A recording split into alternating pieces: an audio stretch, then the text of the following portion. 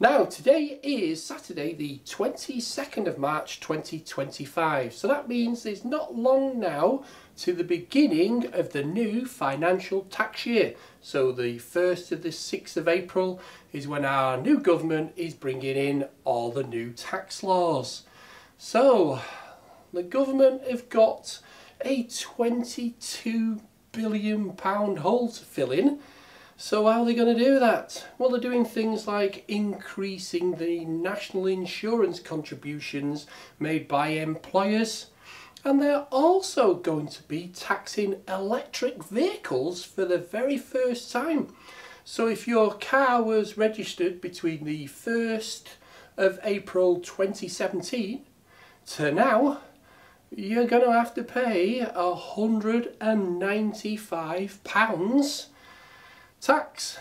But I do believe if you pay it now, so before the 1st of April, you won't then have to pay the £195, you'll get it free.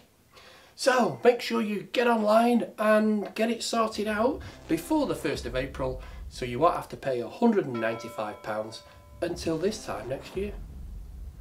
But what else have this new government brought in?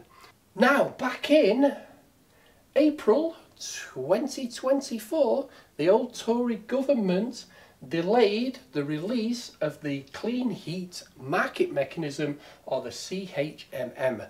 So basically we called it the boiler tax. So what's this boiler tax then? So basically the CHMM supports the development of the low carbon electric heat pumps and not gas boilers.